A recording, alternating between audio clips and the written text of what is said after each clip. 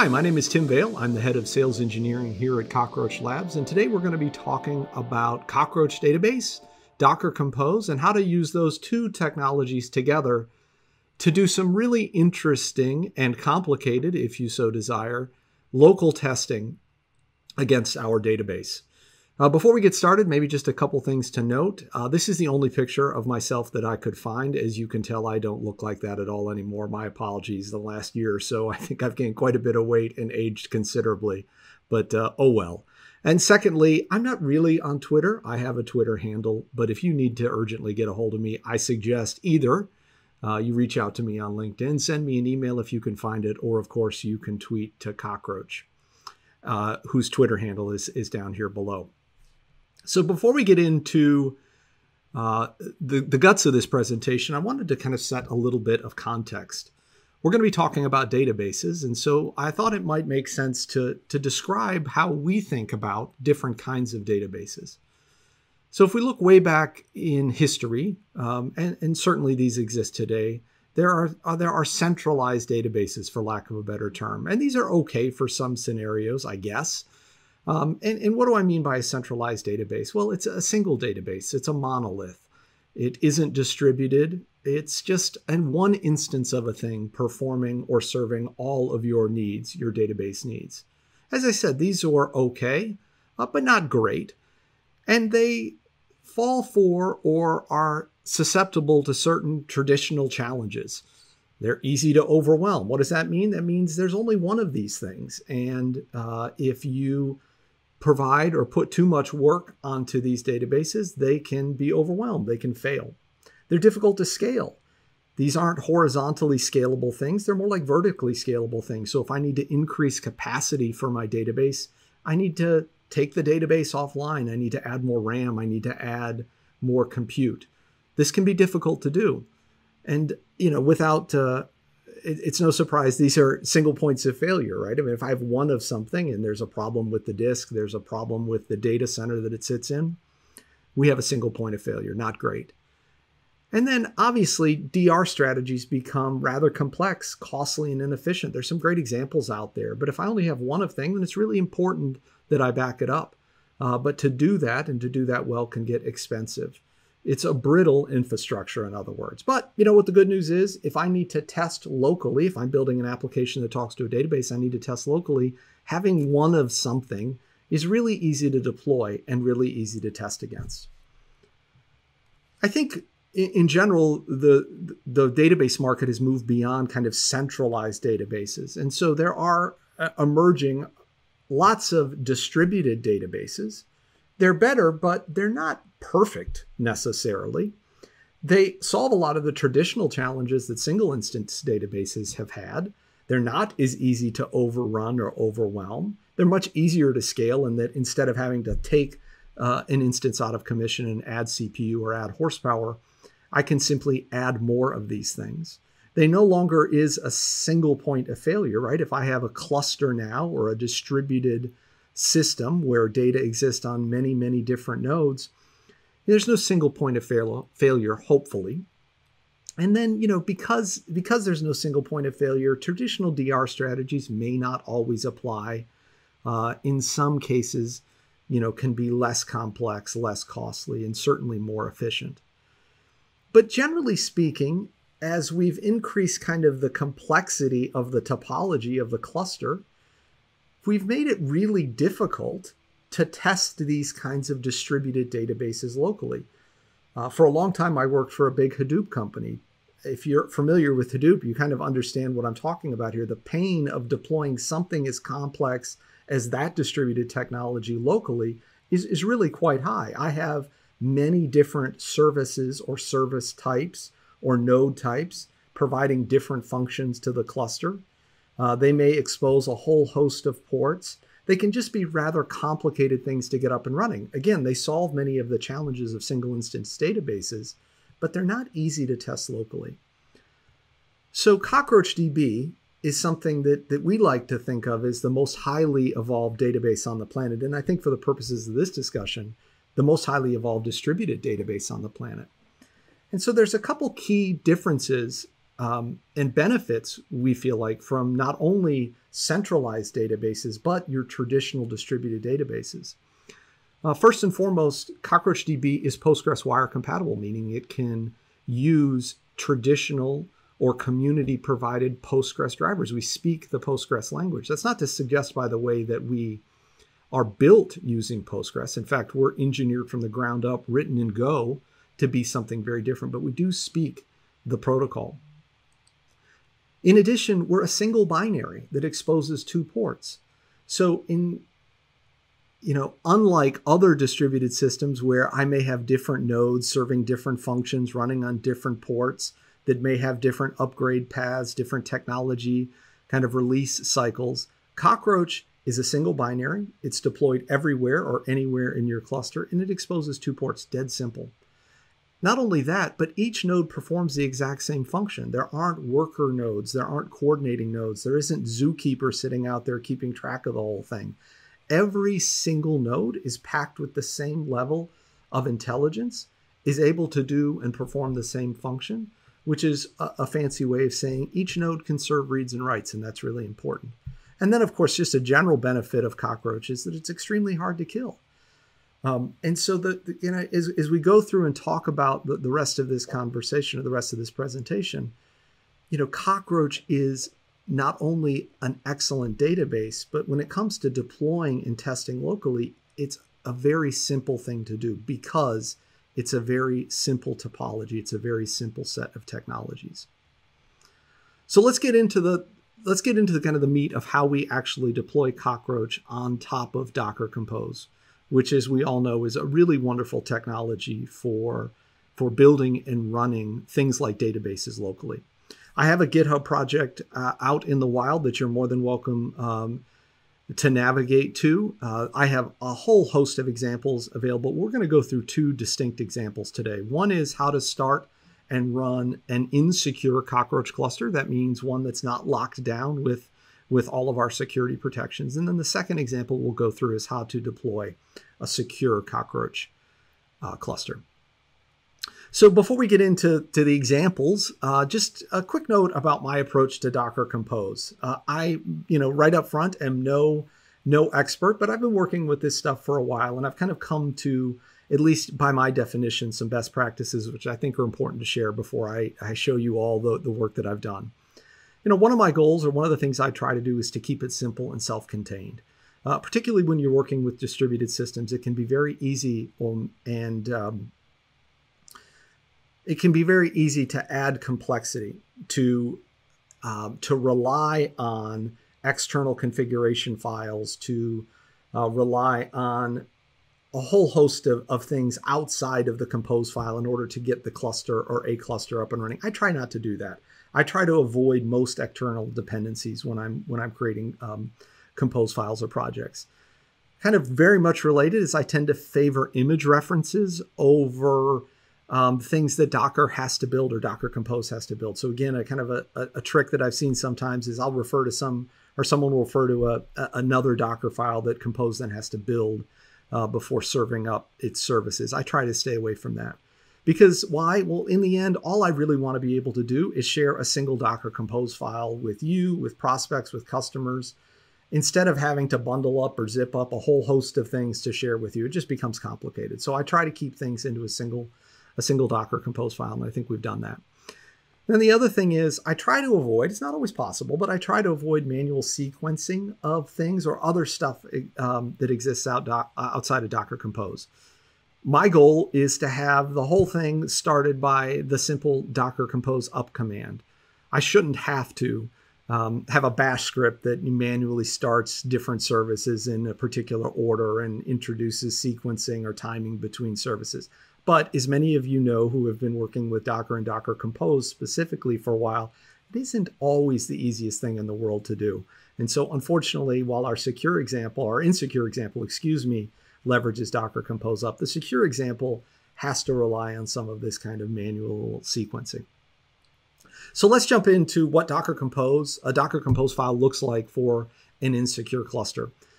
Again, I will reference the project that's available on GitHub that has obviously this whole file and other related files out there for you to review. But let's talk about kind of the services that are important in getting CockroachDB up and running in Docker Compose. First things first is we have to start a node. And we define it in this way. I particularly like to use container name and host name as a way to just be very clear about what a service name is or what my container or image name is going to be. Obviously, these aren't required things, but it's something I like to do. Here we're referring to the cockroach image that's out on Docker Hub. I'm referring here to the latest, but we can obviously be more specific if we need to be. But I think the real meat of this is, the command here, in which I'm starting a single node. I give it a name. I give my cluster a name. In this case, example HA proxy. One of the things I like to do, and this is a cockroach specific thing, obviously, is that I like to keep my logging down to a minimum. Cockroach in particular tends to be very chatty, and so I like to set my logging values to warn so that I don't get a lot of the debug and info stuff that's happening. We're going to be starting an insecure cluster, as I stated, and so that's a flag here that you'll see at the bottom. And then we'll see this kind of play out a little bit later, but what is important when starting a cockroach cluster is that the node has to be told which existing cluster to join. And you do that through the join flag at the bottom here. In this particular case, what we're saying is we're going to join, this first node is going to kind of join itself, and then it's a fancy way of saying we're going to initialize this cluster later. So this is just an example of one of the services or one of the nodes that would be specified in a fuller and more complete compose file. Generally speaking, when I'm building applications using Cockroach and deploying them locally with Compose, I start a 3-node cluster. And so this is a CRDB 0, but you would expect to see CRDB 1 and 2 in a more complete example. So in addition to starting nodes, a typical Cockroach deployment contains a load balancer in front of it to help balance connections to the underlying nodes. In this particular example, I like to use and do use HA proxy quite often. There are other things that you could do. What is it? I can't think of what the other one is, but there are other examples or other software-based load balancers that you could use. And just as a quick side note, in general, if you were deploying Cockroach to production, you could use hardware load balancers. You could use cloud-provided load balancers if you were doing deploying into some cloud environment. We just prefer and recommend some sort of software load balancer in front, or hardware load balancer. And in this case, we're using HA proxy. And so, here's a quick kind of example of how I define the load balancer within Docker Compose.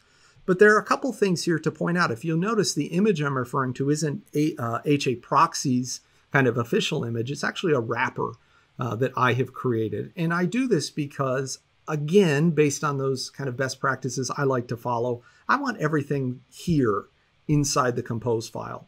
And generally speaking, to configure something like HA proxy, you would either provide an external configuration file, which you might load into the container, or a variety of other configuration options. But what I've done here is kind of created this wrapper image that you can refer to on GitHub. And what it does is it basically takes in this environment variable called nodes and dynamically builds the HA proxy configuration for those nodes referenced in that environment variable.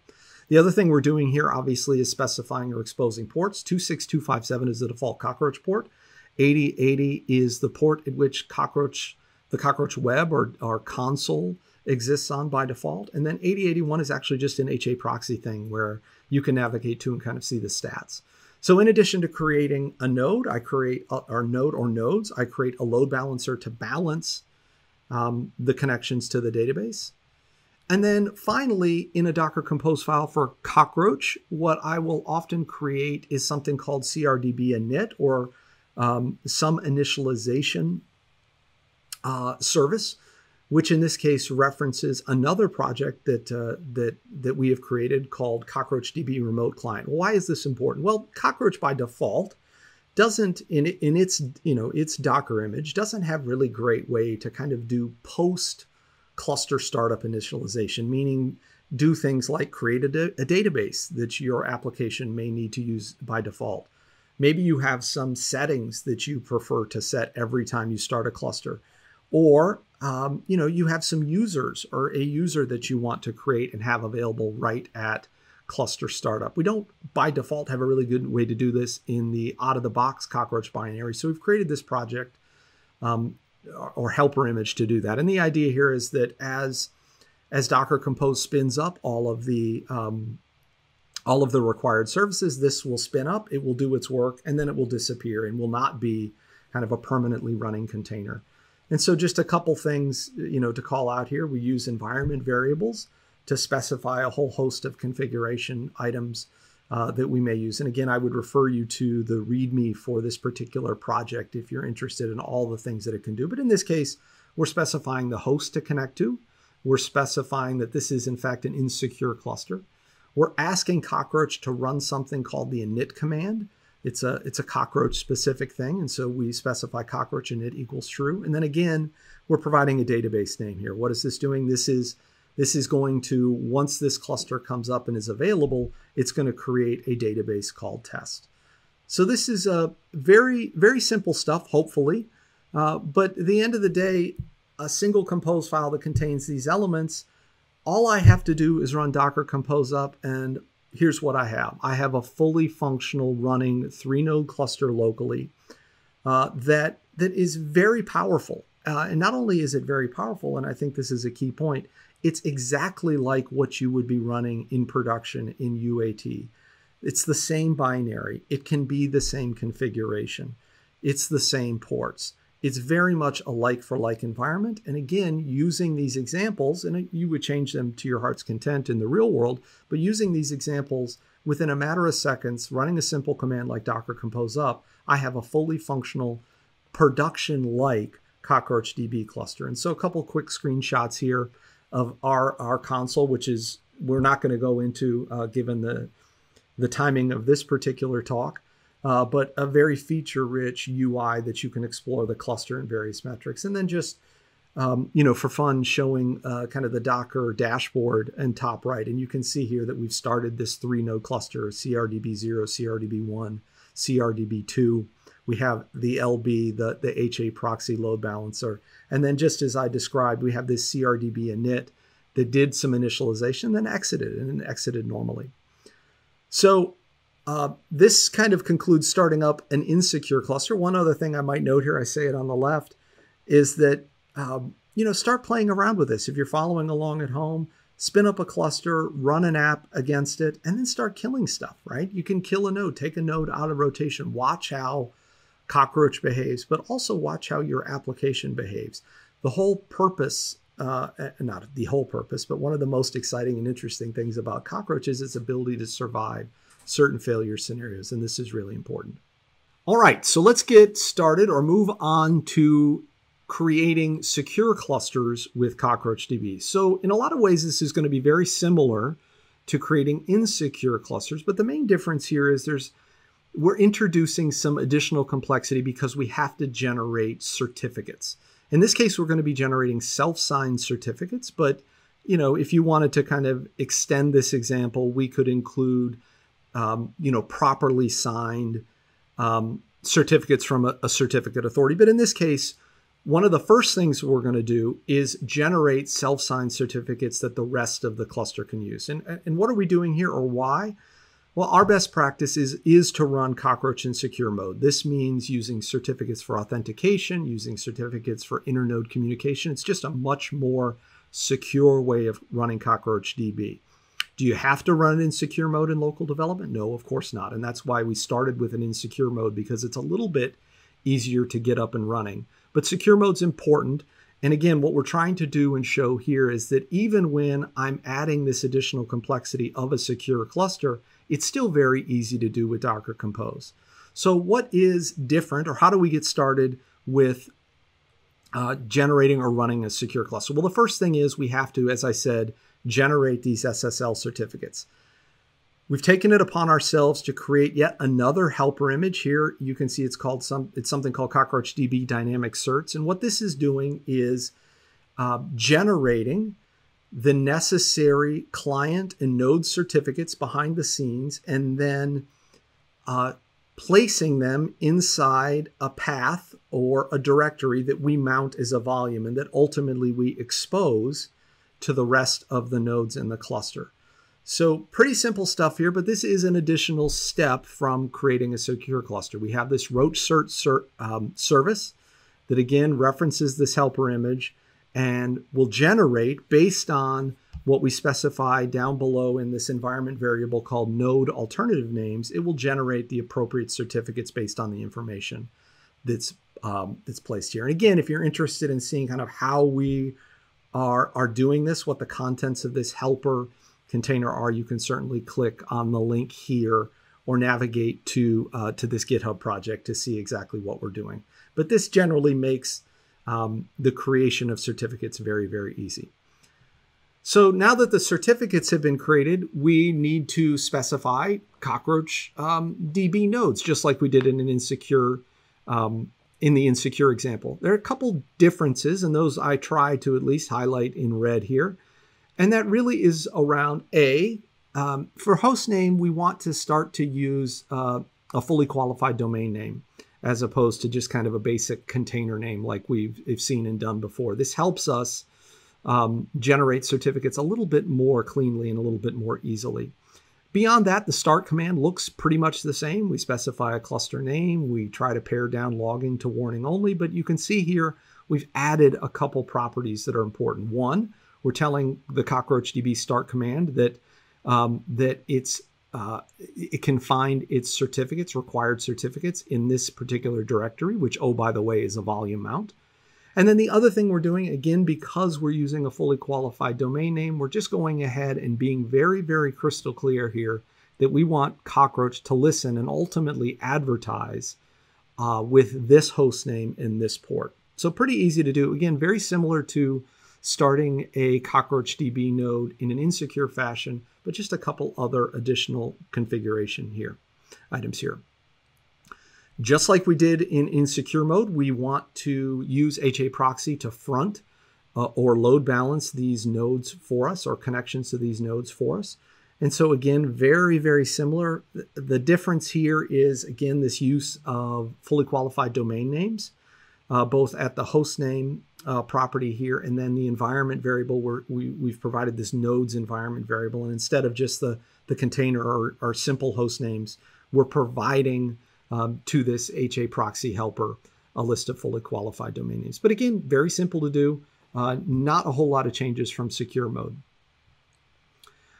And then finally, just like we did in secure mode, we want to initialize the cluster once the nodes and the load balancer are up. And so how do we do that? Very simple. It's just some additional environment variables that we pass to this remote client helper container. First, we have to tell it it's running in insecure mode, or it's not running in insecure mode, excuse me. So cockroach insecure is false. We provide a cockroach certs dir variable and pass into it the path where those certificates can be found. We're specifying the database name just like we did in insecure mode, but because we're now running in secure mode and the UI and other activities need now a username and password, we're providing this database user and database password environment variable so that this initializer container can add those to the database upon startup. And then just like you saw with the other containers, we're going to specify a volume that points to the location where our directories can be found. And so, here we go. Again, the cluster is now ready, or I should say, we kind of understand what we have to do. We have to start a load balancer. We have to start a certificate generating container. Roach cert is what we call it, the service name. We have to start the nodes. Unfortunately, and I alluded to this at the beginning, I haven't quite figured out how to properly and completely sequence cluster or services starting. In this particular case, what needs to happen is that roach cert container needs to start, generate the appropriate certificates, drop them in this volume, and that needs to be available completely before spinning up the remaining nodes in the load balancer. As some of you may know or may have found out, this tends to be kind of a difficult thing to do with Docker Compose. There's some workarounds surely that are out there, none I loved. And so I did something that I claimed I wouldn't do or don't typically like to do. And so instead of being able to run Docker Compose up to start my secure cluster, I have a helper, a shell script that kind of orders these events very nicely and does some waits, some well-timed waits in order for the cluster to get up and running.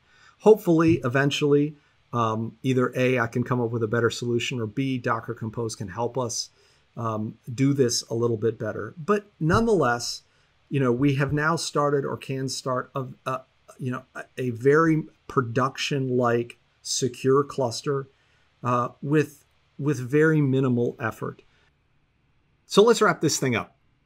Docker Compose is really powerful. It's a great way to build and share complex environments for local development and testing. If you do it well, it can be as simple as sharing a single file with no dependencies that allow you to start a complex system with something as simple as 3 words: Docker Compose up. This is something we strive to do, or have strived to do, with the CockroachDB examples today. Secondly, CockroachDB is easy. Sure, centralized databases are really easy, but they're also really limited in the kinds of things that they can do, both in production and in testing. Distributed databases are kind of slowly replacing centralized databases, but there are many distributed databases out in the world today that are enormously complex, not only in production, but really, really difficult to deploy and test locally. That makes it harder to build applications. That makes it harder to ensure that the things that you're building today are going to work tomorrow in the real world. CockroachDB simplifies deploying and testing, certainly, a distributed database locally. It's a single binary. It exposes 2 ports. It's a simple technology. It's a simple topology. It's a simple architecture. It makes deploying a database, a distributed database, dead simple locally. And why is that important? Because you get to develop like you deploy. In other words, you get to develop against a technology, a database that's going to look, function, perform, behave in a local environment just like it would in UAT, just like it would in production. That's incredibly important. It gives you confidence that your tests are right. It gives you confidence that when you release to production, the code that you've written, the code that you've been working on, the tests that you've run are an accurate reflection of a production environment. We start to get away from those, well, geez, it worked on my machine. Well, of course it did. Your machine's very, very different than production, not with the combination of CockroachDB and Docker Compose. And of course, we get to test lots and lots of failure scenarios easily. If you're deploying and testing against a shared environment, it's tough sometimes to take down nodes, to inject chaos and disaster into those systems and understand how your applications behave. Deploying a complex yet simple system like CockroachDB locally that can handle those kinds of scenarios makes it really, really easy to predict how your application will behave when things go bump in the night, or worse yet, when things go bump during the day. So let's just quickly review some of the resources that were mentioned during today's talk. There are a handful of GitHub repositories out there that I'd love for you to visit. First and foremost was the Docker examples repository, which contains the Docker Compose YAML files that we showed today. There are lots of examples in that particular repository. We focused on 2 today. One was insecure cluster with init, I believe, or example HA proxy with init, I believe is the actual official title. And the second was example secure, but there are a whole host of other things that you might be interested in. So with that, thank you. Thank you very much for listening, for joining this talk. If you need to get in touch with me, I'm happy to respond to messages on LinkedIn, happy to respond to email. Any way you can find me, I'm happy to talk about CockroachDB, Compose, anything that's on your mind.